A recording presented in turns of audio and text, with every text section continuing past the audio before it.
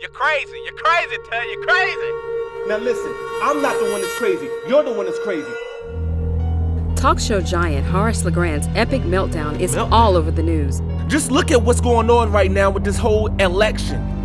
You've got two candidates. One on one side is making a complete mockery and circus of what the election is supposed to be, and the other one is showing that she'll do anything she can just to get a black vote. Whether it's saying she's got hot sauce in her bag or showing that she can do the whip and the damn nay-nay. What is that going to do about the real issues at hand? How is that going to change the fact that police are out here killing black men and women? Which one of these candidates is going to change the fact that so many black names now appear on social media with the hashtag in front of it? Philando Castile, Alton B. Sterling, Trayvon Martin, Sandra Bland, Jonathan Ferrell. The list goes on and nothing's being done about it.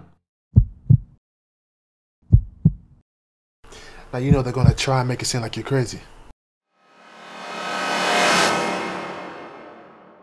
It always feels good when you expose the truth. That's what you did, man. You woke the world up. Yeah, but now everybody thinks I'm crazy as hell. I said I don't want to talk about it. You act like I wasn't the one sitting next to you while you have a meltdown. Come on, baby. You are the key. You can never ever let them feel like they're doing you a favor. Shit, that's how you keep them in power. This latest rant has put us in a situation where we have no choice but to take action. If you know the truth and you don't say it, then you're no different than the devil that planted the lie in the first place. Now wake up. Seeing that psychiatrist is not going to change anything. All they want to do is make it seem like I'm crazy. I am so sick of it, Horace.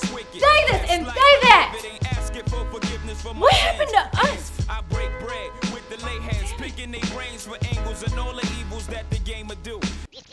You're not crazy.